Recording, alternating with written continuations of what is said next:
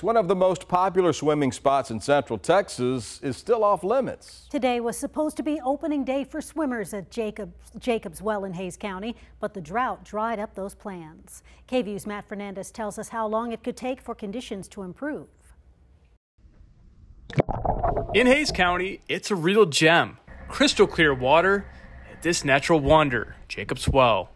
Below the surface, there are swimmers in this beauty, but unfortunately, they're the only ones swimming because at the surface at Cypress Creek, there's not enough water. Water level should be a couple feet higher. We might even be about waist deep standing here in the water right now.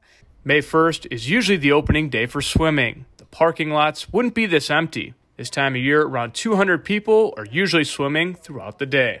People come from all over. And Captain Sturdivant, the park's education coordinator for Hays County, says Jacobs Well is not open for swimming because of the low water levels, caused by two main reasons, one because of the drought, and the other is groundwater pumping. Many more people have found themselves in Central Texas. It's a gorgeous place to be, but that has put stress on that groundwater resource. The park does remain open for hiking and nature's beauty, but people like Sonny Lee from Boston were hoping to take a dip. Thought that we were going to be the first in.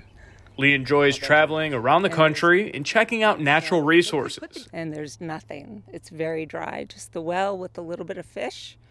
And it's beautiful, but it's sad that there's no water. Sturdivant says we need significant rainfall, slow and steady, for the well to open for swimming, especially in the Trinity Aquifer. Rain falling to the west of us goes down into the Trinity Aquifer system. It recharges that aquifer, and that is where this water is coming from. Something that Sturdivant says is not going to happen right away, but she's hoping for the kind of rainfall that will bring swimmers back. In Hays County, Matt Fernandez, KVUE News.